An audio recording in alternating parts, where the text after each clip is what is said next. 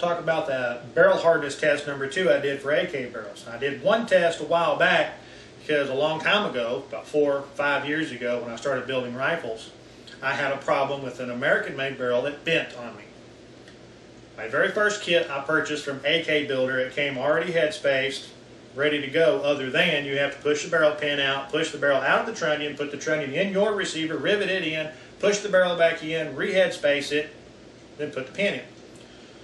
That was fine and dandy, everything worked great, and I thought, whoo, pat on the back, awesome. I want a little bit more of a challenge. I went with the headspace kit initially because I was a little skeptical about, well, maybe I'll screw everything up, won't get it straight. You know, the old stories of the old wassers and canted sights, and so I'll screw it up. Wasn't real confident in myself as far as a firearm goes, even though I was headspacing it. Second kit decided, well, I want a little bit more of a challenge. I'll go ahead and buy a complete kit that I'm going to have to populate the rear sight block, gas block, front sight block, drill and pin everything, get it all lined up. See how I do on that. So I bought a kit from a company called Country. They offered $99 or $99 American-made barrels. So I thought, 99 bucks? Okay, sure, why not? I'll give it a whirl. The original Romanians back then were like 150 or plus or something. I may be wrong on that. I'm trying to remember. Like I said, this was 4.5, 5 years ago.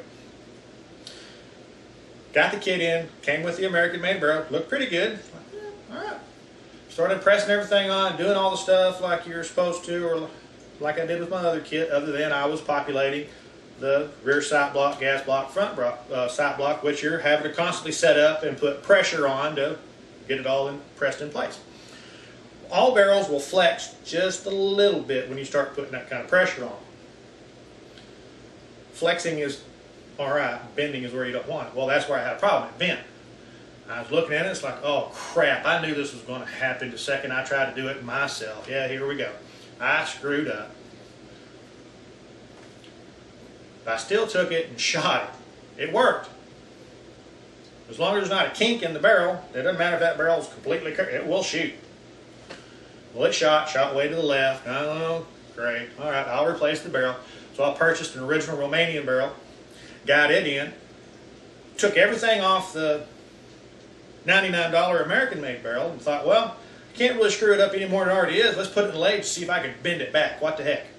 Put it in the lathe up there at work. Had it sticking out all about yay so, a couple inches. Well, I'll tap it with a piece of brass to start out just to see how much force this is going to take.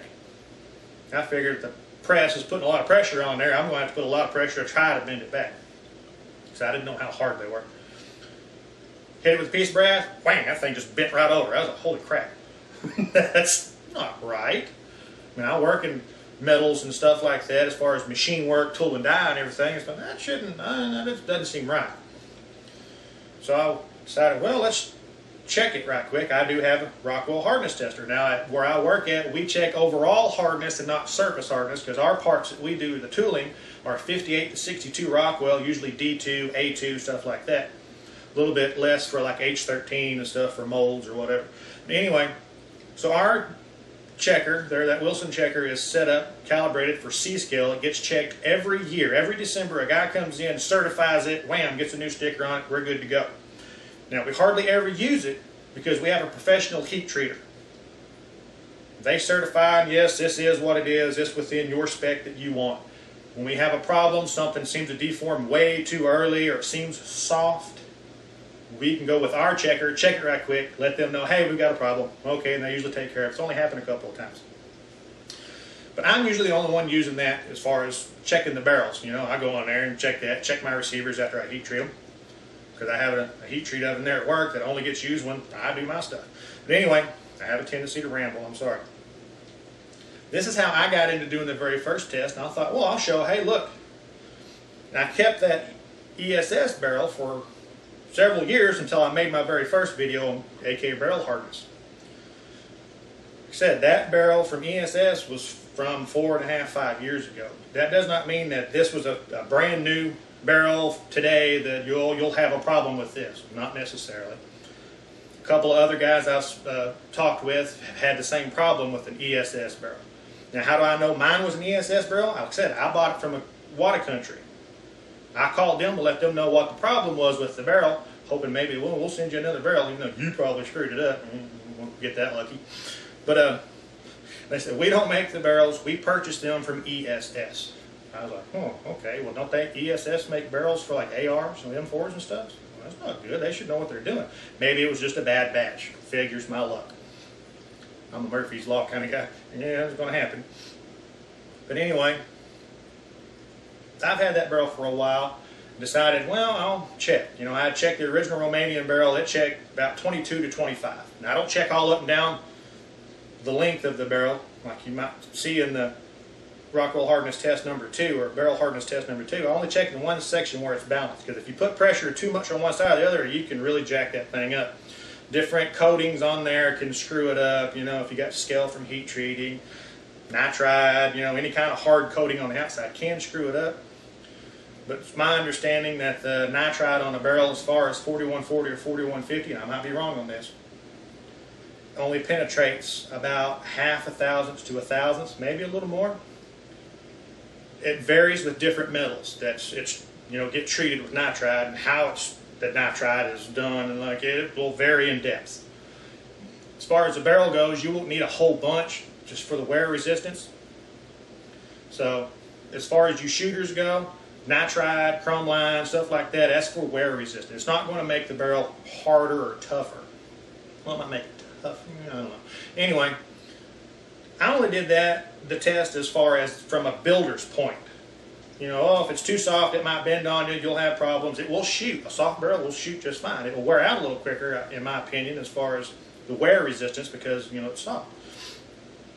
So, all you guys who both are just buying guns off the shelf or from a company, this and that, and you're worried about how hard the barrel is, that's not going to affect you, really. You're going to want the chrome lined or nitride. You'll be just fine.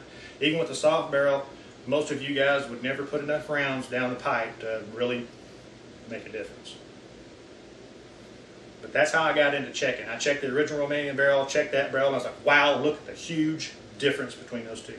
So that's an old barrel. That does not necessarily equate to if you buy an ESS barrel right now, oh, it's up in the air, you might get a soft one. Anybody could have that. It could just have been a bad batch. I don't know. That's why I wanted to make this little video here to let you guys know that that wasn't a new production barrel from ESS. That's an old one. Like I said, it's just from a builder's point of view of, well, if it's really soft, you could have a problem. Or if you send it to these guys, yeah, it's probably going to bend because they drive over them. But anyway, that's why I made the videos. People from AK Files wanted a second one. Oh, and everybody, test a Green Mountain barrel, you know, because it's the bee's knees of, and it's very nice quality. I always kind of shied away from them because they're a little expensive. They're a little more expensive than what you would buy an original Romanian barrel, but you can't get the Romanian barrels anymore. So whatever. That's why I ended up doing these videos.